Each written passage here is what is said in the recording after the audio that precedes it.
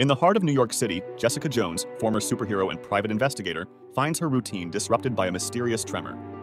Her detective instincts kick in. What she discovers is beyond belief. An apartment complex partially demolished by an enigmatic energy blast, hinting at a force not seen in years.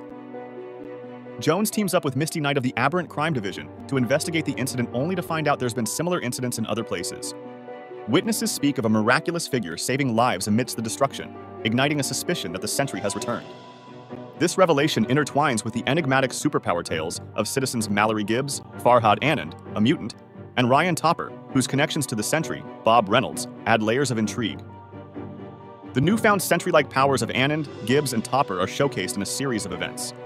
A fierce confrontation involving Anand and Topper, both possessing a fragment of the Sentry's abilities, lays bare the perils of power unchecked.